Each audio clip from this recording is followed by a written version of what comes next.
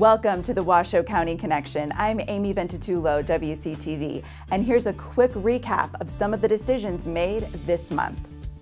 Commissioners approved an outdoor business license for the upcoming Powabunga 2020 Music and Arts Festival, taking place March 20th through the 22nd at the Tahoe Biltmore Lodge and Casino. Crystal Bay is one of those beautiful areas that has so much tenured history here in our community, and Mr. Wood and the Biltmore and Jim Kelly's Nugget and a number of the facilities there do a great job, and they keep that Crystal Bay alive. And so we want to thank you for all you do, and we wish you great success on the event.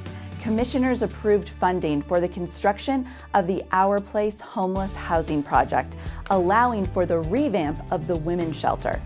When complete, the women's shelter will allow for the relocation of women at the downtown Reno homeless shelter to the new campus, allowing for a safer and more secure environment while providing services such as mental health, education, and employment opportunities. Washoe County's historic Bowers Mansion also received funding for needed repairs and maintenance. With Bowers Mansion an official historic site and popular tourist attraction, the 150-year-old mansion will receive repairs to its structural elements, ensuring it remains a jewel of Washoe County for years to come.